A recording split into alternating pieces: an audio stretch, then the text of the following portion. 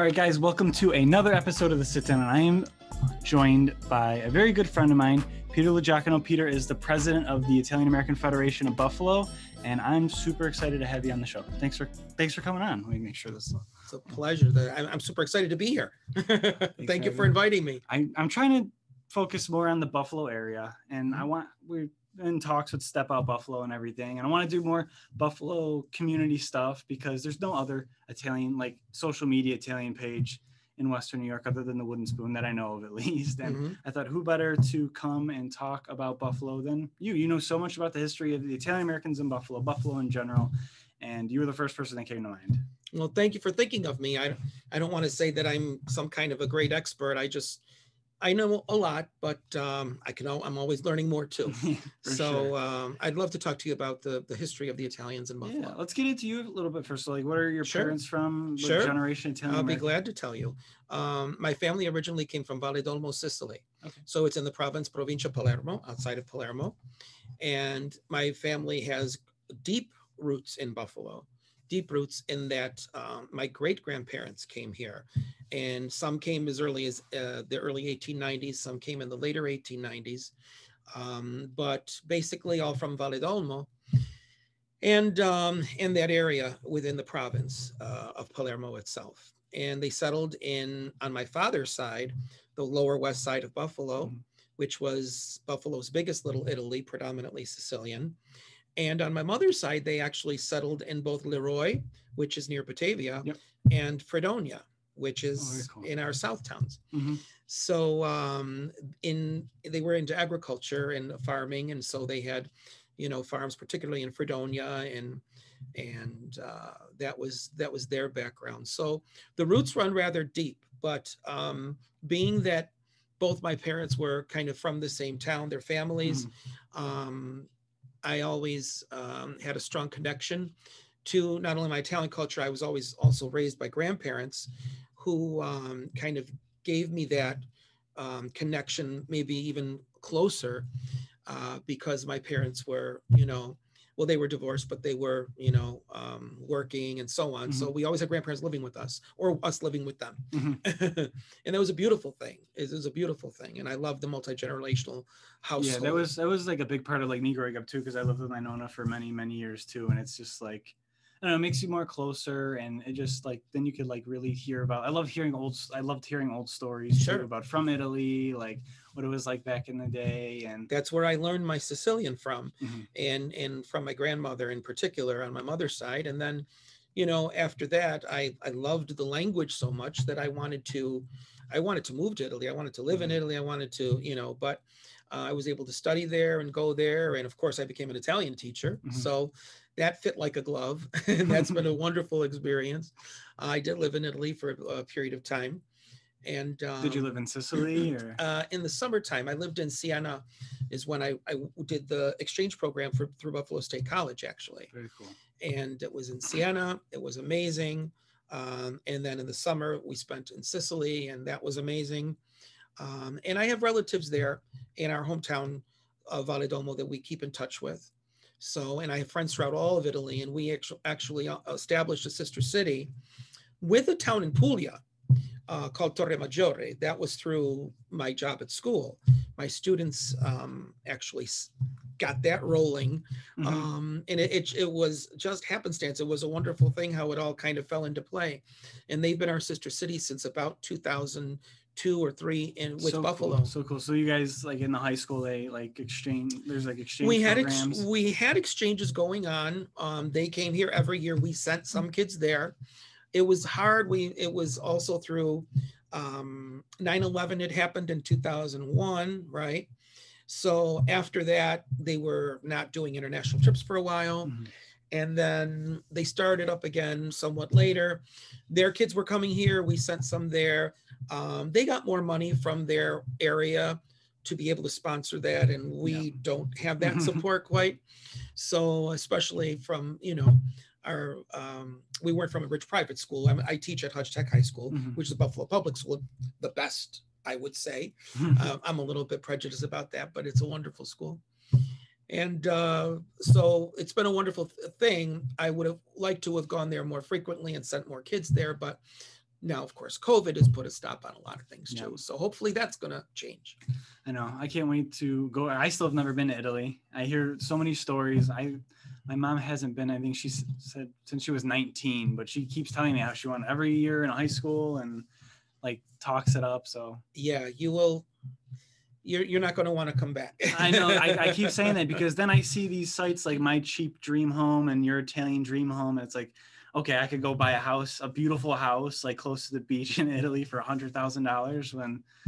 Yeah, well, why would you even live here? Yeah, right. You be careful with some of those homes. Like for €1, you know, I have a friend who did one of those things. Oh, you did? And now she has spent like about €200,000 just trying to make it, you know, really nice. Mm-hmm. So just, you know, buyer beware. Yeah, well, I think because there's like a bunch of Instagram pages, so it shows you like houses that are like already done like out of that area. Because some of those aren't in the nicest of areas. And if you're not going to be there to actually do the work or have the work done for you with you watching, mm-hmm. you know, it's probably, you know. I know. Who knows? Maybe one day. But and now you're also president of the Italian Federation. So when did you start getting involved in like the Italian clubs and the Italian federations? Well, let's see. I'm going to say it was probably around I was always, you know, doing Italian things, you mm-hmm. know. I never missed a festival. I always went to the Italian Mass, St. Anthony's Church.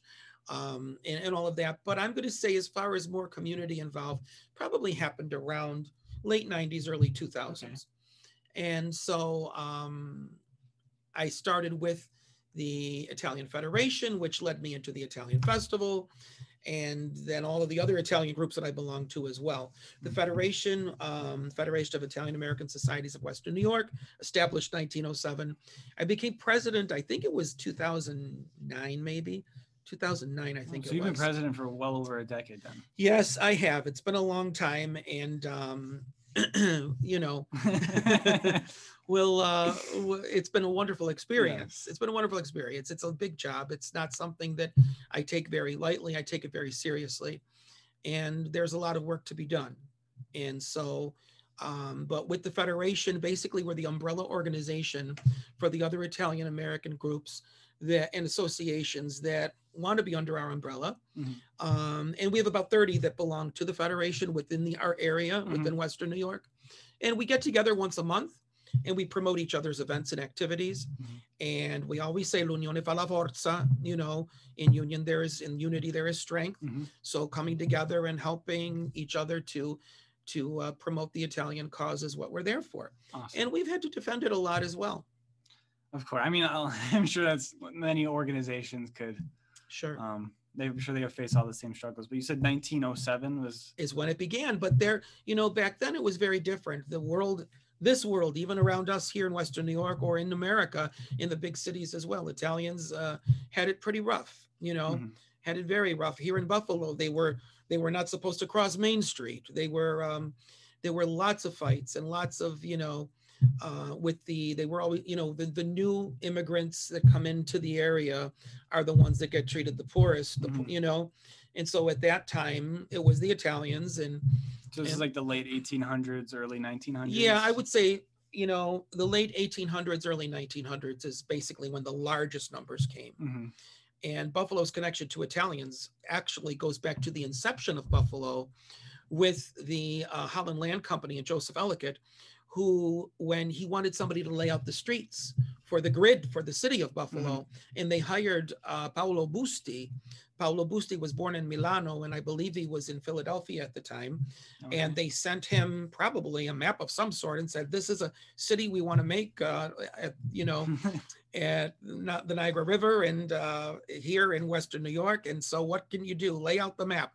And so he created the grid for the streets, which still exists today. So cool. And that is pretty cool. That's a Buffalo fun fact for you guys. Yeah. Our streets were laid out. And when I say that, I'm talking about basically, you're talking about downtown. Mm-hmm. You're talking about probably no farther north than Chippewa Street at the time. Yeah, but then we saw the map. We'll go back down so I can get a picture so everybody like listening or watching could see it. But it like already includes Niagara Square and everything's laid out. And that was done by an Italian. Mm-hmm. And so we're very happy about that. And So, but as far as the majority of our immigrants, they came late 1800s, early 1900s, and we had several little Italies in Buffalo. Mm-hmm. It wasn't just the Lower West Side. This was the largest Little Italy, and our home base is St. Anthony's Church, Mm-hmm. which we're actually filming in right now. I don't think we mentioned that. We're in the historic St. Anthony's Church. I'm so happy to be here. This is like, our home. Mm-hmm. Now, St. Anthony's, it's one of the oldest churches, or is it the oldest in Buffalo, or? I don't know. It's not the oldest church in Buffalo, but it's the Italian Mother Church of Buffalo, and it was founded in 1891, and we still have an Italian mass going on here right to this day, Sundays 11 a.m. But we're special. We're unique, not only for that, but we've had 3 or 4 saints pray in this church, including Mother Cabrini. And Mother Cabrini made her visit to St. Anthony's in the, late 1890s. I have to double check on that because it's documented. And she, for a brief time, it wasn't long, but for a brief time, she met with our Italian immigrant community here as well. Very cool. And so we're the only church in Buffalo that can say Mother Cabrini prayed here. So we're so proud of that. And there's still Latin Mass today. We have the Tridentine Mass, which is the Latin Mass prior to Vatican II. And that happens at 9 o'clock on Sundays. And then there are other times for that Mass, I believe, as well. Very large community comes in for that. They come from all over Western New York, just like we come from all over Western New York here for our Italian Mass. Because the neighborhood, this was all tenements and all of that around here, which doesn't exist anymore. So we pull in from everywhere. And then we have an English Mass, which is actually going on right now on Saturday. Yeah. Very cool. So when did you really learn all this information? Just kind of over the years being involved? And yeah, it's you learned it, I guess, over the years, being a part of it. It's when I walk into the church, it's like the walls talk. Okay. Because it's like, there's so much history there, and so many people, and my whole family is roots there at St. Anthony's. And it's just like, it's home. And especially in the Italian Mass, everybody knows everybody. And if you miss 1 week, it's like, oh, where were you? Are you okay? And it's our home. It's our home away from home. And then the Italian festival was actually based off the festival from St. Anthony's Church. Yeah, it was St. Anthony's Lawn Fade, which was really back in the 20s. Okay. So we've almost had 100 years of Buffalo Italian festival. Basically, I mean, they've moved to different locations, as we know, but still the original really came from here. It wasn't called the Italian festival then, it was St. Anthony's Lawn Fade, basically La Festa di Sant'Antonio maybe. And it was here, it was right in the grounds, and then from there it had moved to Connecticut Street, which was a Little Italy neighborhood at the time, which is, part of the maybe a little bit more Upper West Side of Buffalo, up Niagara Street. And then it moved to Hurdle Avenue. And then for a brief time, we were at the waterfront. We were in Niagara Square. Being in Niagara Square is really nice because we're right by St. Anthony's again. We get to do our procession. I was going to say one of my favorite parts was the procession throughout Niagara Square from St. Anthony's. Carrying the statue around Niagara Square again and up Delaware and back. That was my highlight too. I love that. For sure. So what kind of, I guess for those who don't know, what kind of goes into running, I guess we'll start with the Federation. What are some of the tasks or I guess what are some of the benefits of even joining the Italian Federation? Because I mean, I come to the meetings when I can, and it seems like I'm the youngest person there by 20 years sometimes. We want to change that. Yes. We want to change that. And I've been I push my, I know we have a young audience sometimes, and I mentioned it on the one podcast about joining your local Italian federations. And I actually had a couple of kids reach out to me in their late teens, early 20s, oh, where do I go to do all this? I go, just Google it. That's awesome. We're always looking for new members and young members in particular, because we want to pass on all of the wonderful traditions. It's a family. It's a federation family. I feel all of our groups there, again, we come together to break bread and have this wonderful meal, but we do it once a month, but we're there to support each other. And so we're there in the good, the bad, we're there for everyone. And we try to be there for everyone.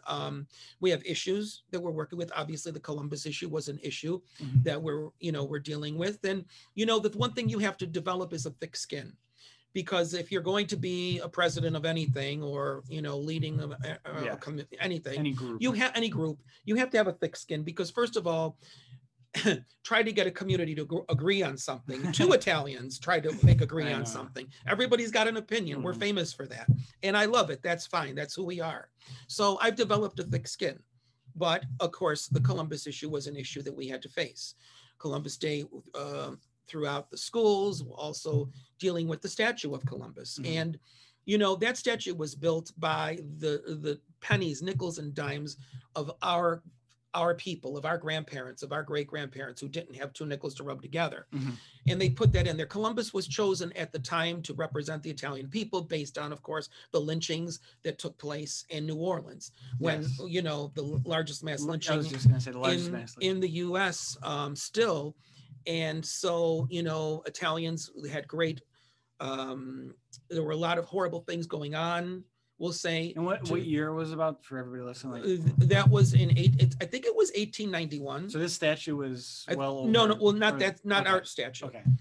But Columbus, after the lynchings and after that, it was determined that, what are we going to do for Italians to, make it, I don't know if you want to say make it up to them, but give them something to be proud of after all of this and whatever. And it was brought up that Christopher Columbus should be, he was probably the one Italian that non-Italians knew the best at the time. Okay, we're talking about back in the time. So it was chosen to him as, to represent them on Columbus Day. And so every Columbus Day, it was a celebration of Italian heritage, the heritage, the culture, the people, everything, all the good. So obviously that's taken on a different look over the past years. But what we did, I believe, is a move, and our group believes it's a move. We owned that statue. And every year that statue was defaced. Every year that statue was put on the front page of the Buffalo News. And so with bags on its head, with a noose.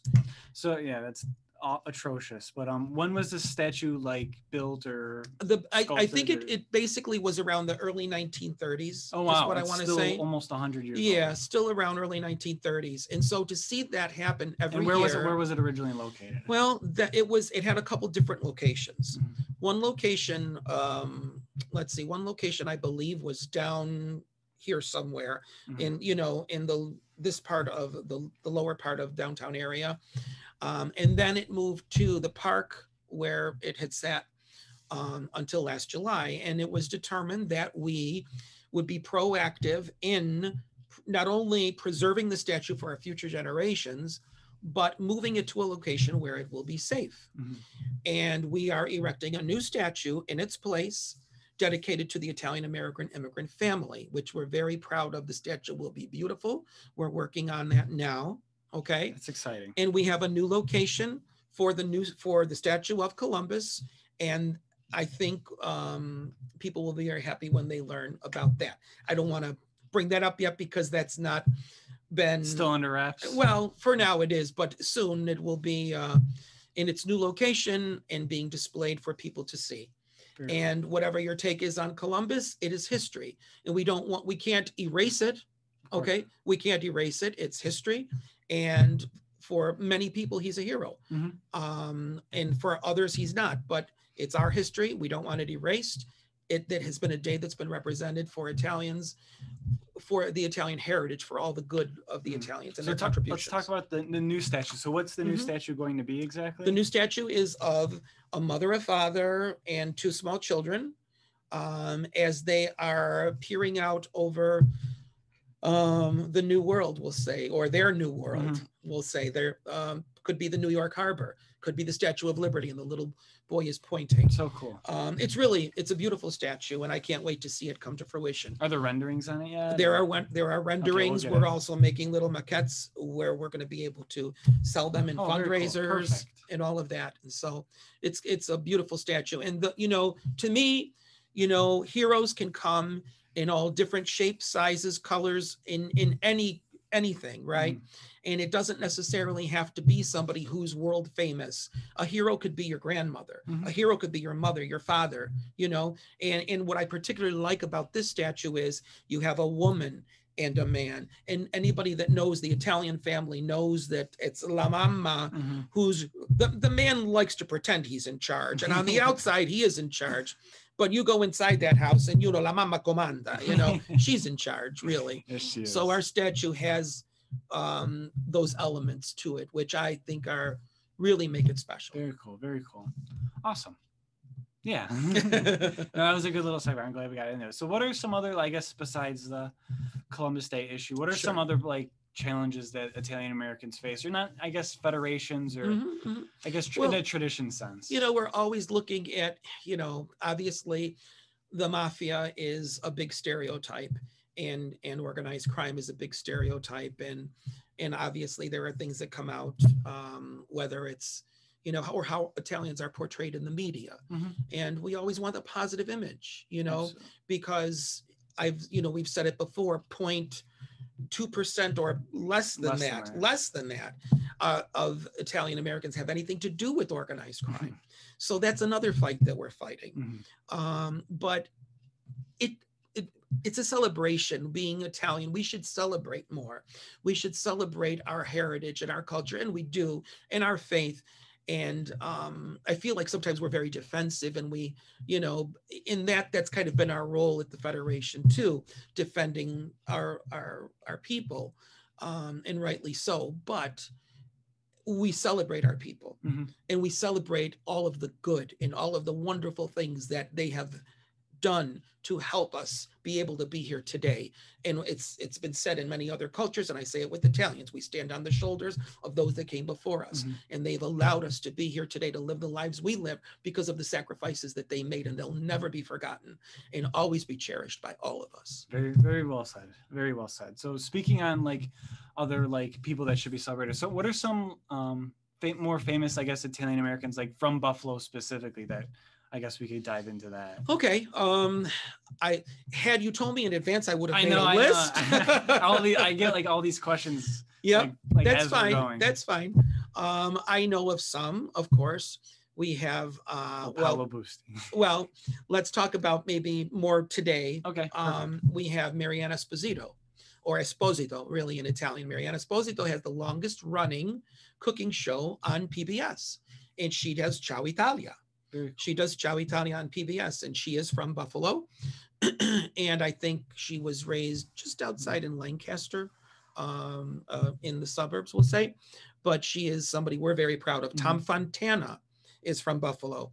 In the 80s, he did Saint Elsewhere and Hill Street Blues, and he's been he's a great writer and producer of TV shows and other things. Michael Bennett was actually, his last name was really Di Figlia, and he wrote A Chorus Line, the Broadway show, A Chorus Line, and also Dreamgirls. So Dreamgirls, A Chorus Line, that came from Michael Bennett from Buffalo, New York. We all know about the chicken wing, of course, and at the Anchor Bar with the Bellissimo. Let's dive into that one a little bit for people outside of the Buffalo area that are listening. Sure. It's funny because outside of the Buffalo area, they call them buffalo wings. Yeah. But we never call them buffalo wings. We call them chicken wings, and we eat them with blue cheese. Yes. Which is not ranch. We'll never eat them with ranch. Not a true Buffalonian would ever eat them with ranch. And when Italians come from Italy and we have them try it, and they always say, ma blue cheese, ma che cos'è blue cheese? And it's like a gorgonzola. It's like a gorgonzola, similar to gorgonzola cheese. So then they understand. But that's a very obviously famous Buffalo dish. And we're very famous also for, different holidays like St. Joseph's Day in particular, coming up on March 19th, where we have, a meatless buffet of these tables that have been put together and that are amazing. And one of the desserts that's so famous, we call them sfinci, but a lot of the East Coast Italians call them zeppole. Zeppole, we call them sfinci. and it's, you know, it's a deep fried dough, which is hollow on the inside, batter more than dough, batter, and you put powdered sugar on it, or you could fill in with ricotta, like a cannoli type filling. It's funny because my mom and I actually made it for the YouTube cooking show, and it's like right around this time, it's like it's just getting a ton of views right now. I think everybody's like searching it on YouTube how to make zeppole San Giuseppe. Absolutely. In Buffalo, there's sfingi, and your sfingi, I don't know if it's different from a zeppole, but the sfingi should be hollow inside. If they come out like a bowling ball, no good. Okay, they should be hollow inside, and that's when you can eat them just like that, or just put the ricotta. You can stuff them with that, like the cannoli filling. So March 19th is a sacred day, particularly for Sicilians, because of the drought from, you know, hundreds and hundreds of years ago. People prayed to Saint Joseph, and the rains came, and they promised him a table every year in his honor because of that, with the bounty of their harvests. And now people, since then, people have always made a promise too for St. Joseph's. Like, for example, I have a dear friend right now, in fact, who received an organ transplant. And his sister said, if he comes through this, I'm doing a St. Joseph's table because I'm making that promise to St. Joseph and God. And sure enough, she's preparing now for a big feast because it's been a success. That's awesome. Yes. That's a great story. Yes. And a lot of people do that with St. Joseph's Day. Back in the 40s, and many mothers had kids in the war, and they would offer that, you know, a St. Joseph's table for a safe return for their kids. Or if their children came back, their sons came back, then they would offer the table for San Giuseppe. And people, you'd take off of school if it was St. Joseph's Day too. You'd have off of school, and then, you know, if your teacher tried to, you know, he said, well, hey, it's our holiday, you know, it's a San Giuseppe. Awesome. Yeah. I mean, I'm excited. I think my mom wants to do something for St. Joseph's Day. I think my dad's building an altar for it, and she's making us cook all these different, she's making each of the kids makes entree and then a dessert. Beautiful. And she dared me that she doesn't think I can make sfogliatelle. Ah, sfogliatella. That's a big Napoletano dish. She does not think I could do it for some reason. Oh, well, I bet you can. You can do anything you put your mind to. I know it's a lot of layers. Yes. Right? It's a lot of layers. Like a preliminary Google search on it. It should be fun to get into it. Maybe I'll try to document it as much as you should. That'll be awesome. I know. I think somebody had like a pasta machine out, and they were just like thinning out like each of the layers, and I don't know. We'll get into it soon. Well, but back to the chicken wings. Who initially invented the chicken wing? I don't think we actually set a name on that. Oh, well, they came from the Anchor Bar. Teresa Bellissimo and her husband Frank, they own the Anchor Bar. And one night, it was very late, her son Dominic came in with his friends, and everything was closed, you know, as far as the restaurant and that, but they went to the bar, and he said, Ma, feed my friends, we're hungry, you know. So she went in the back, and she threw together these wings and so on, and with her type of sauce, with the cut up celery and carrots and the side of blue cheese, which was all a part of it, which is now our Buffalo story of where it came from, the Anchor Bar, the Bellissimo family. There has been talk of other people in Buffalo that might have done something, you know, and they have their own way of doing it, but this is how that one was invented, and that's the traditional one eaten around the country. Very cool. I think we have to do a segment on that, or talk to somebody from Anchor Bar. And everybody's got their own opinion as to what's the best one. They're better from here, they're better from there. They're, you know, everybody, you know, just like I say. Yeah, it's like Buffalo wings, New York pizza. You're never going to make anybody agree on anything. For sure. Everybody's got their own idea. Yeah. So what's coming up, I guess, next for, like the Buffalo Federation? I know the Italian Festival, there's a lot of issues because of the COVID regulations and all that. We are always planning the festival, even though we don't know under what guidelines it is that we would need to follow. Should we have it? We're always hopeful that we do have it. Incrociamo le dita, cross our fingers.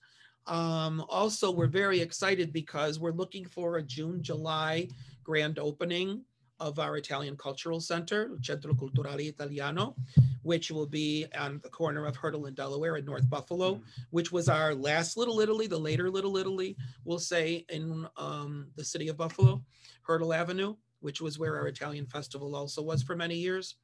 And on that corner, we've taken a library, an old Tudor style library that was closed up, boarded up, and we got into an agreement with the city, and we purchased the property, and we're renovating it now. At least $1 million has gone into it. And it is absolutely beautiful. It will be state of the art. We're looking for that grand opening around June or July. So that's huge for the Italian community of Buffalo. For sure. Well, we'll try to do something there. We definitely need to. Yes. Absolutely. We'll get some cameras and as much exposure as that. And then where could everybody, so what, I guess the next episode, so say you're a 20-something, a late teen, like listening to this podcast right now, what are your, I guess, tips for them to get involved into their Italian community?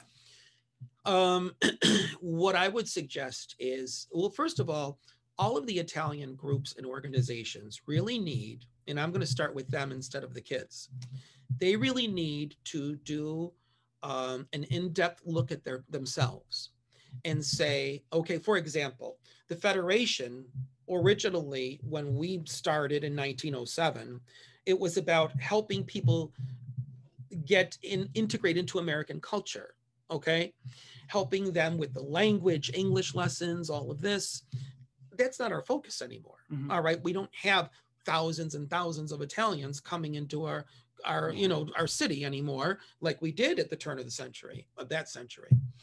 So I believe everybody needs to re-examine their focus and look and see what is it that the community needs. What do we need to do to change ourselves to fit the kids of today? You're not going to make kids join your organization if you're running dinner dances. You're not going to make the kids join an organization if you're doing, I don't know, things that would be more for the elderly population, let's say, whatever that might be, okay? But whether it's a bocce tournament, which has been a lot of fun for kids too, we've done that. But whatever it is, you need to go to your board and say, okay, we need to involve the kids. What can we do?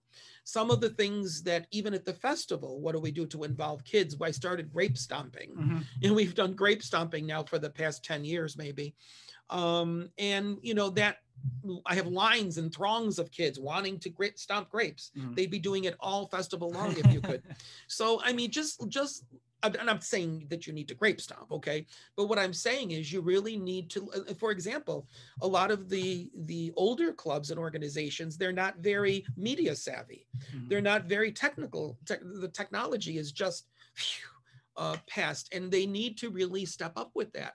So have a presence on the internet, whether it's through not only a website or a Facebook or whatever you want to choose, whatever a TikTok, exactly, whatever you want to choose, whatever works for you. But you have to really examine what the community needs are and how you're going to meet their needs, because they're not going to come to you to want to be able to, oh, can I attend your dinner dance? So they can play the music of Frank Sinatra, which we love. And, everybody loves, but still you want those young people, because without them, it's gone. Yeah, it will be gone, and it's only a matter of time. So seriously, really, I think there's a lot we could do with the young people, and get those children and the grandchildren to come to a meeting. Have a meeting with the young people of the children and grandchildren of the organizations. It doesn't always have to be the grandfather's the only one that comes. Have a grandchild day or something. Get them all together and talk to them. Have communicate and see what it is that they would like to do. And whether you could do Italian lessons, you could do tarantella dancing lessons, for example, bocce lessons, for example.